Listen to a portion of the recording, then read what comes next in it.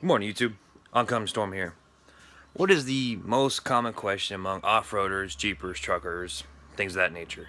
Especially those of us who are on a budget, like me. What is the biggest tire I can fit under my stock suspension of my vehicle? So, I have a 2016 JEEP Wrangler Unlimited.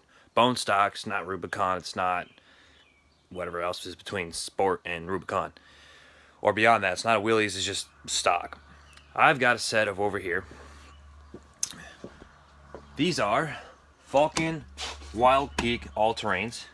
The sizes are 33 by 1250 R15s. So my Jeep came with R17s on stock wheels. Actually, take that back. It could be R16s. I can verify, but definitely not 15s. However, I've already had these tires on my Jeep, so I know perfectly well that they fit. I'm going to show you today that on stock suspension on a bone stock Jeep, you can get 33 1250s, full clearance, turning radius, and I've gone mudding in it and all that good stuff. The only reason they're not on the Jeep now is because I moved from Southern California up to Washington State, and so I didn't want to wear out all the tread on these tires, driving on the freeways and such. So here I am, gonna put them back on. Pretty much I'm gonna put them on. You'll see some pictures, maybe a small clip here and there toward the end, and then I'll walk around the Jeep. And I'll even do a tire turn for you so that you can see they have full clearance. And they look really, really cool. So, stay tuned. What is the difference in ground clearance between the stock tires and the 33s we're putting on? So here we are, stock tires. And we're just gonna measure to the bottom of the white part of the frame right here. So we are looking at approximately just under 16 inches. I don't know if you can see that very well. Alright, don't mess up with me now.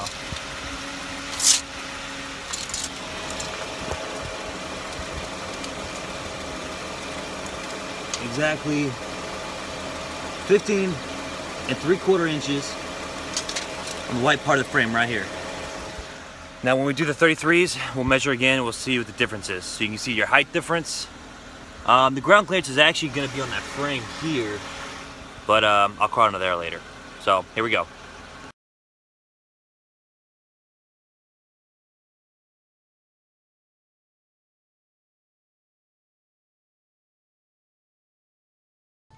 So all this mud here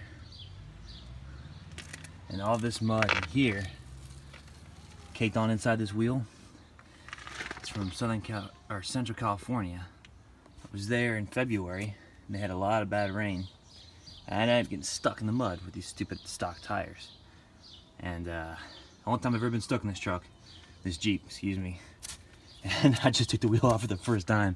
And look how much mud here is caked on. Let's see if I can give you a reference.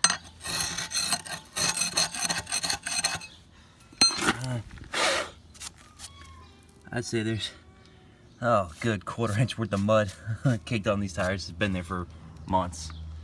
But that shouldn't happen with these bad boys. Alright, keep watching.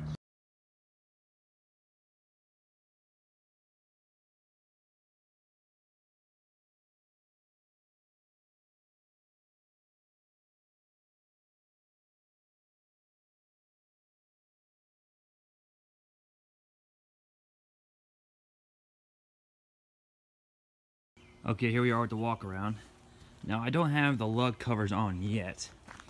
I want to do one quick drive around the block or so before I put those back on. Do a quick walk around before I put the Jeep back on the road, and we'll do our measurements. Now I do not have wheel spacers at all, and look how far these tires are sticking out past the stock fenders. Fucking love it. God, it looks so much better.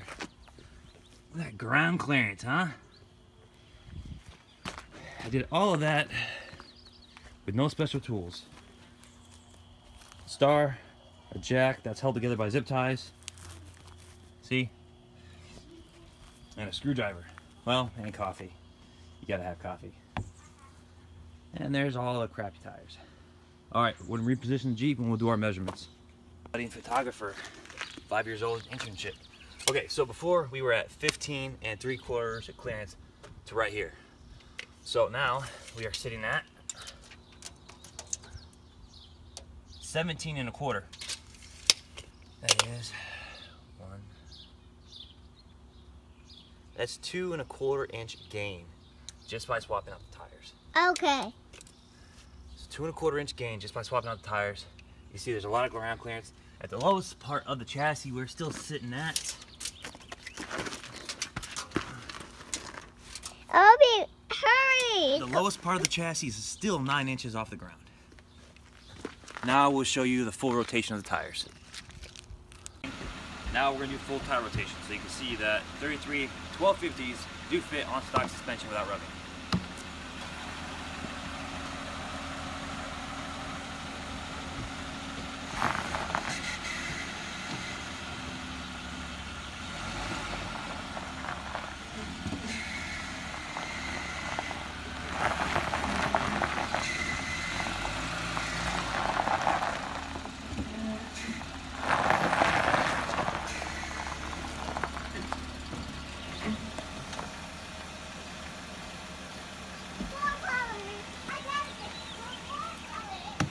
Beautiful. As I've always believed, bigger tires are better, regardless of what my wife would say. And she's filming, so I'm not getting very good looks. Anyways, stay tuned for more videos. Thank you for watching. Please like and subscribe. And I didn't show the video of us installing the light bar, but hopefully I'll get a better video than what I already have posted of the effects of a light bar at night. I highly recommend them. They're really not that expensive. I paid 95 bucks for that one, and I paid another, I believe it was $45 to $50 for the bracket. Great investment, especially if you're doing off-roading stuff. There'll be more videos to follow. Thank you.